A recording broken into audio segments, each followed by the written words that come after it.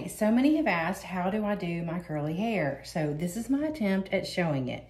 First of all, you start with clean hair. I shampoo my hair twice because I only shampoo my hair twice a week. If you shampoo your hair every day, then you don't have to shampoo it twice. But if you only shampoo every other day or anything else, you need to always shampoo your hair twice. I personally do not love a co-wash. I like shampoo. Also, your first shampoo, get you a baking soda shaker and shake a little baking soda in the shampoo, mix that up, wash your hair with that. What that does is that removes all the odors of the world. You know how your hair just traps scents in your hair? Go hang out by a campfire and you'll know what I mean if you're not already aware of what I'm talking about. So the baking soda is going to clear all that out. It's also going to take away any product buildup. Wearing my hair curly, I wear tons and tons of products. You know, curly hair loves moisture, it loves products, it just does. You also have to find out what works best for you. So this is what works best for my hair. I have thick, coarse hair with a looser curl, but I scrunch it into submission, and sometimes it gets really curly and sometimes it's just curly. You know, curly hair does its own thing. So my hair has been shampooed twice and conditioned, rinsed out. I went and got dressed, did all my things, and then I have re-wet my hair. So my hair is sopping wet, which is how I like to start, and it is combed out. So with your sopping wet hair, I did not wring it out in the towel at all. You're gonna take a heavy conditioner. Again, you have to figure out what works best for you. All products are listed below. And I take a little bit, I take this much, maybe a smidge more. I actually leave this in my hair as a styling product. So I kind of just, thank you. Throw my hair upside down and just run this through like you're doing. My dog is back. Hello, poodle. Run this through your hair. You just want to get it everywhere. And one of the techniques I'm going to be doing is called ribboning. You take your fingers and pull it through your hair. You want to smoosh that product in everywhere. And all of this product application takes longer than you want it to, and it takes longer than you think it will. True story.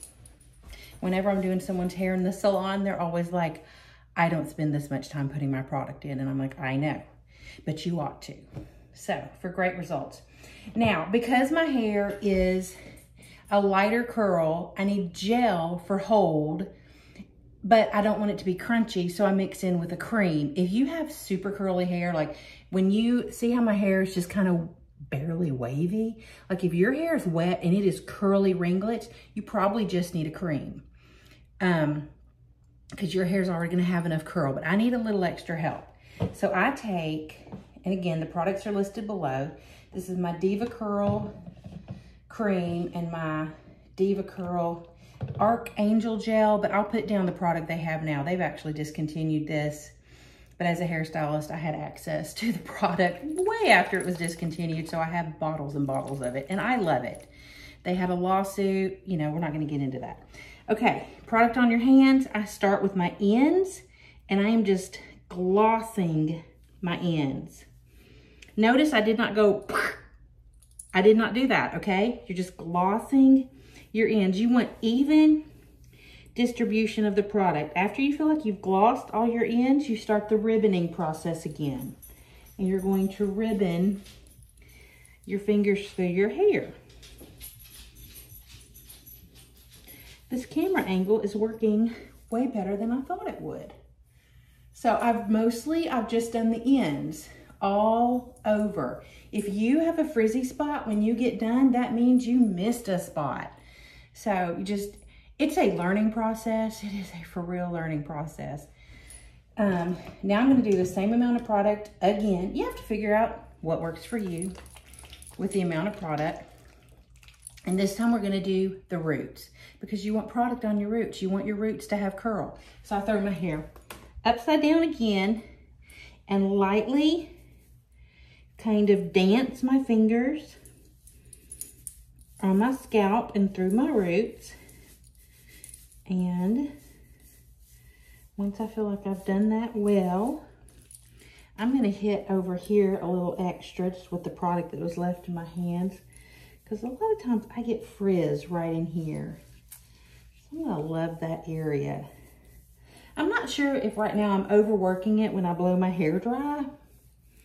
Possibly. And you can comb your hair out when you've got conditioner in it in the shower or when you get out of the shower, but you don't comb your hair out anymore. This was it. I hope you enjoyed it. I hope you curled your hair or combed your hair, because that was it. That's the only time you comb it. Now you just scrunch it. And can you hear the squish? You want to hear the squish. You know, there's lots and lots of curly girl methods on how to do your hair. And my sister does, or did, I don't know if she still does it, she would do the t-shirt plop method. I never tried that on my hair because my hair needs all the volume and help it can get. And if I were to plop my hair in a t-shirt, it would just be flat as a flitter. That's not gonna work for my curl. It worked for her, it looked great. Curly hair is a lot of work. It's a lot of work on the front end, but once you do that work on the front end, then my hair is good for like 3 or 4 days after that. So my next secret trick, I'm gonna move this down. I have a bunch of stuff on my desk right now. Let's see. 2 beverages. I feel like I'm at work. I always come into work with all kinds of beverages. Like, I don't know, like I work in the desert and I don't have anything to drink. I don't know. But I've always got my water and sometimes my liquid IV, which I really meant to get one right now, but I don't have one. Okay, so you're not gonna wash your hands because you're about to stick your hands all up in your hair. So I just wipe my hands off on a towel. I hate having product on my hands. Like I have my wedding ring off. I don't wanna get product all up in there. I don't even always wear jewelry, but since I was filming a video, I did. Okay, this is really cool. Now, if you need to see this up close, just zoom in with your fingers. I part my hair on this side. So I'm gonna part my hair and then I'm gonna part my hair again. But hold on. Okay, so I wear my hair over to this side. This side is naturally just going to be bigger, but this side will be flatter because there's not as much hair over here. Hair hack. Watch this. This is crazy, but it's true. Take your finger, pull this up, grab a piece of hair. You're gonna take a double prong clip. You know, the clips your granny used to roll her hair. Boom, okay? You've got 2 of these in here, right? And you want this, sometimes I kind of stab myself in the head with it. You want it to be standing up. You want to pull the hair away from the scalp. If you are not pulling your hair away from the scalp, you are not doing the magic trick, okay? And I need you to do the magic trick because it's a game changer. So next, part your hair kind of where you part it. Doesn't really matter. Now, when you go to putting more clips in, you want to make sure you're not grabbing hair you've already clipped. You know, we want to keep these all fresh and all off the scalp as much as possible. So you just grab it and clip it. And this does take a little bit of practice, but that's okay. You got nothing but time. Practice this. Don't practice this the day you're doing something important. Okay. I like that to have a little lift in my crown. So I'm going to pinch up some hair, clip it. Come over here, pinch up some hair, clip it. Again, I used to really struggle with this, making sure I wasn't double clipping the hair because you don't want to double clip. Come over here, pinch up the hair, come over here, do another. I like to go across my front. Okay, there we go. There's the clips in my hair. They are all standing at attention. Now, as I start to blow my hair dry and scrunch it, they're going to fall down. They're going to do whatever. Re-stand them back up. Pay attention to them. The other day, we were in Vegas. We were at my cousin's house. I didn't have my whole setup at my cousin's house. And so I was just blowing my hair dry and doing all the things I do, but I did not have a mirror to check how my hair was behaving and what the clips were doing. And so actually, my hair did not do as well because I didn't make sure that my clips were all standing up. I am very extra about the hair. I am. But I want it to look great. And I get So many compliments on it. Also, I have a lot of layers. Longer layers on top, but just all kinds of layers through here. You really need to go to someone who has curly hair and loves it. And you know, with social media, those people are pretty easy to find these days. So you need to find a hairstylist that loves curly hair. And even with that, I went to a girl who loved curly hair and she completely changed the shape of my hair and she did her own thing. And I had like a whole thing going on and she changed it. So, you know, it is still, it's still a learning process, you know, finding who is going to be the best person for you to cut your hair. So this is the XL Gamma Plus. It's a great hair dryer. I love it for blowing my hair dry curly. I think it makes the prettiest curl. It's expensive. It was $300. They do not guarantee this hair dryer. True story. They said they did. They did not. So, buyer beware. What I try to do now when I use it is I push the button over here, the cool off button, and cool off the motor before I turn it off, seeing if that's going to help it to last longer. But I do really like this hair dryer. Even though it didn't last as long as it should have, and they did not, what is it? I don't know. They didn't do their guarantee. It was very sad. Okay, so now I'm going to scrunch. And I always start with my head upside down. And if this video works correctly, I will be speeding this up and you won't have to really watch the whole thing.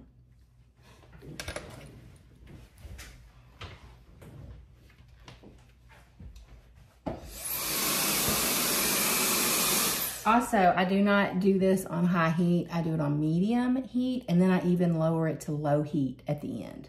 I don't know why. It's just what I do.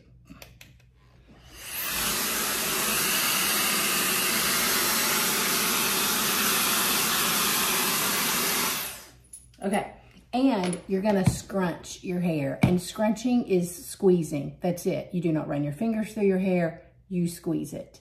This is the only thing you're allowed to do to your hair. Period. It's the only thing.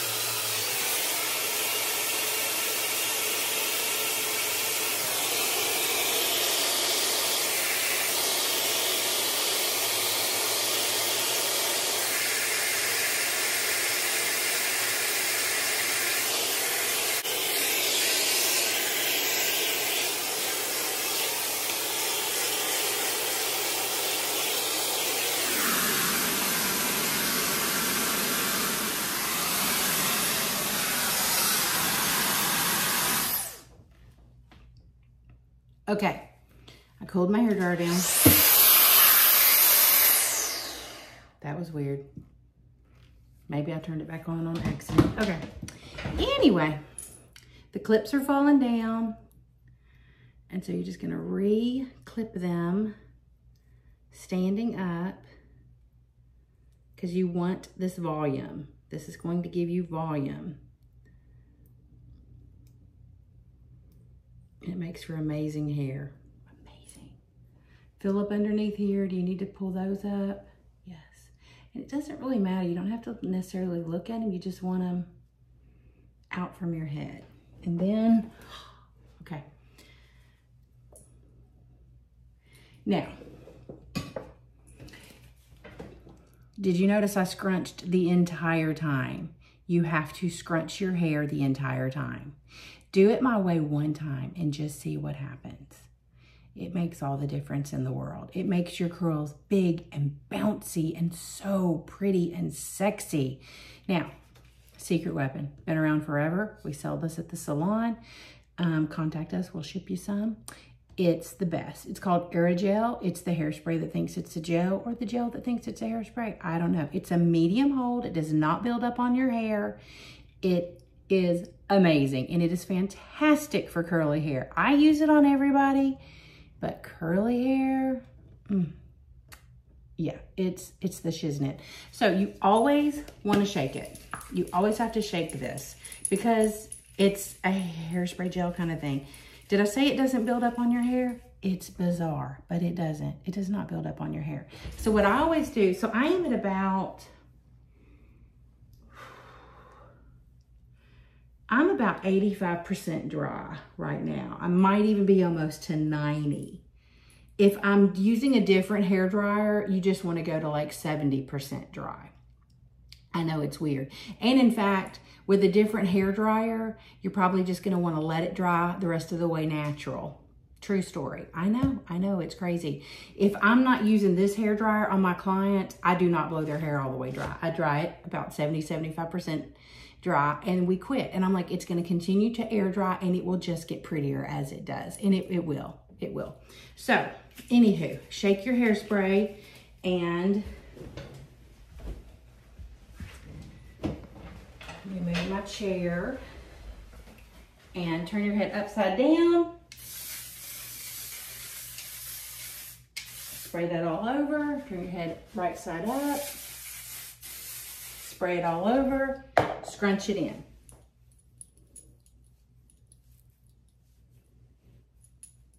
You don't want to spray too much. You don't want to spray too little. I know, it's weird. I'm going to pull my chair back. I don't know, I just didn't want hairspray on my chair. So my hands are kind of producty. Sometimes I go wash them, and sometimes I just wipe them off. I will wash them at the end for sure. Okay, you can take one finger and move the hair where you want it. Readjust your clips if you need to. One of mine is falling down. Where's this other one back here? Seems like there should be one right there. Let's add one. Okay. Why isn't there one here? And then sometimes this is my little problem spot du jour. I'm going to spray it with a little more hairspray and wish it the best of luck. And so now it is air drying, and it is just doing its thing naturally. And at this point in the process, this is when I start doing my makeup. So I'm going to do my makeup, and I'll be back. I'm back. Done my makeup. And now we're going to pull out these clips. This requires patience. You do have to take your time and make sure you're not frizzing your hair, because that is the last thing we want in the whole wide world. This one looks like it's going to be pretty easy. Yeah. So you do exercise patience with this, and it can be done. If I can do it, you can do it.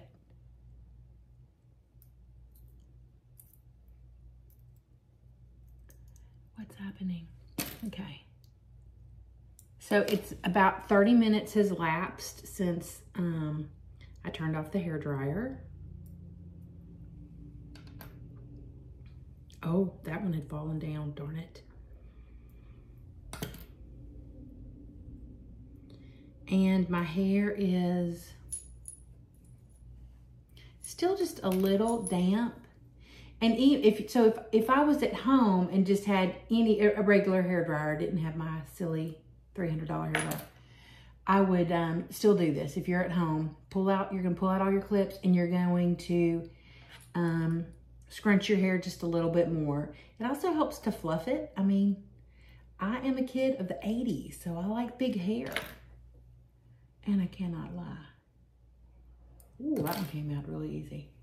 And then kind of like stick your hands in here underneath and just feel for anything happening. Sometimes you'll stick your hands in and find a big hunk of wet hair. And this is what I do when I wake up in the morning. I gently stick my hands in at my scalp and just kind of wiggle it back and forth and do this upside down. And then I throw my head back, and then I'll just kind of pull the hair into place and spray it with hairspray. And that is how I fix my hair every day. And I make sure that the back is good. But we are not to that point yet. So we're gonna scrunch it a little bit more and blow it dry a little bit more. I'm gonna turn the heat down to the lowest setting.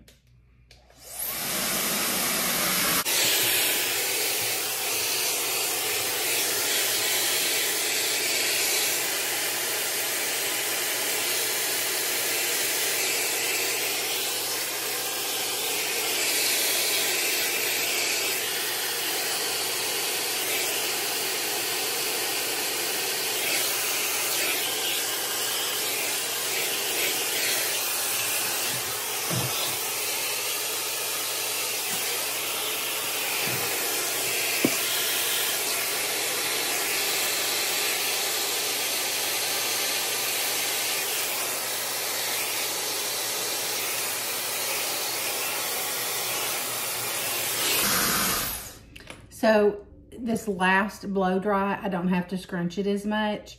I did when I was doing right through here, I actually just pulled that up just that high. I mean, so I'm just like, just pulling it like just that.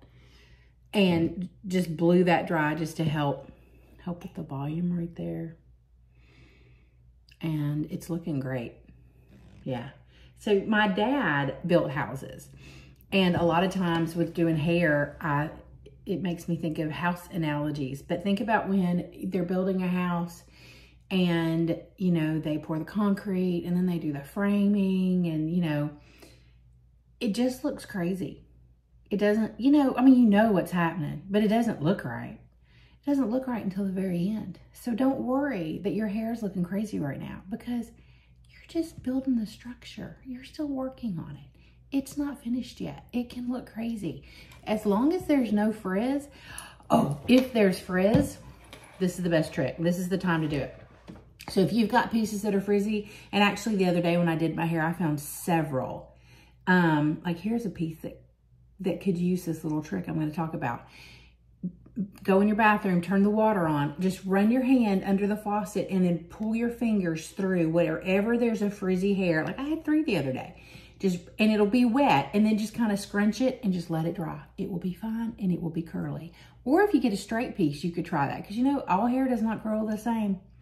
It's true. It's very true. Now, if you have half your head is straight and half your head is curly, and that happens to a lot of people, my apologies to you, and I don't know how to fix that unless you want to get a crimping iron and crimp it in there, which you could do. It's a lot. You know, it's kind of a lot.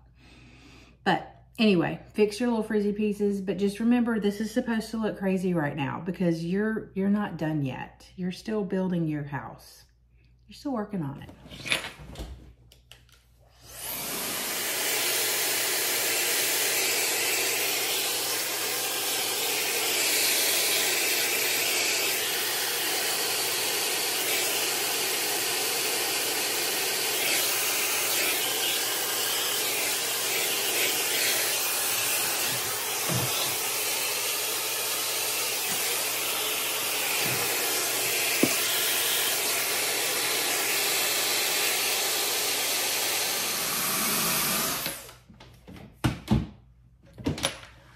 I don't know that my hair could have done any better for a hair video. It is stunning, and it's not even done yet, but it's almost done. We're very, very close.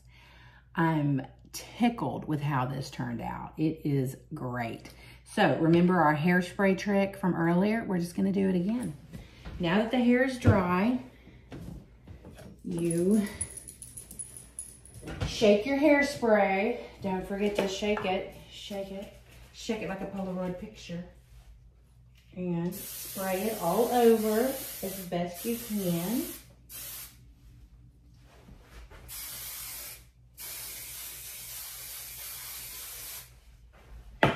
And then scrunch it. So now, because the hair is dry, it's kind of sticky when you do this. You're like, oh, that's kind of sticky. It's okay. What it does is it gives your hair shine, definition. It helps the curl to look even better. True story. Then I sling my head back. It depends on what you're wanting to do with your hair. I like it out of my face.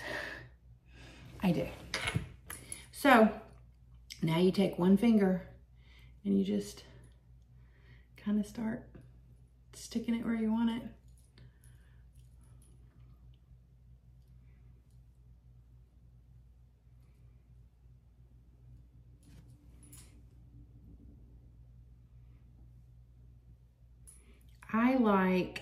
I like to see, and this works best when I have, like, you can see how long my layers are on top. So when I have some layers up here, I can really pull this top out for a little definition so you can see the curl pattern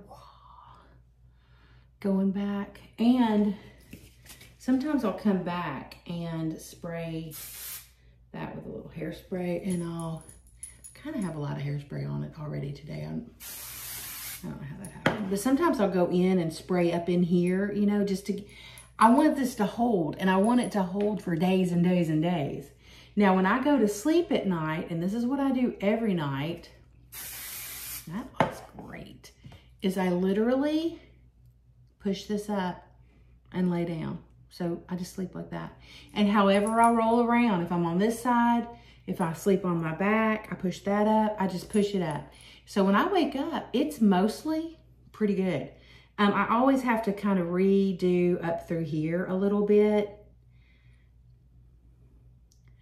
I mean, this did great. This is a great hair day. I am excited. And I like for all of this to kind of go back and be like, oh yeah, look, I woke up like that.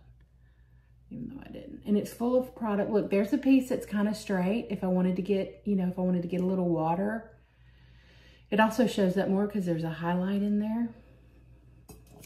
Blonde hair looks drier than dark hair. True story. Yeah, there's a lot. I guess I did a lot of hairspray. I knew it was going to throw me off doing it for the camera. You know, it's just like, I don't know. This isn't quite the same as just standing in my bathroom and doing my thing. But it turned out great. It did. It turned out really, really good. I'm digging it. Ba-da-ba-ba-ba. I'm loving it. That looks great.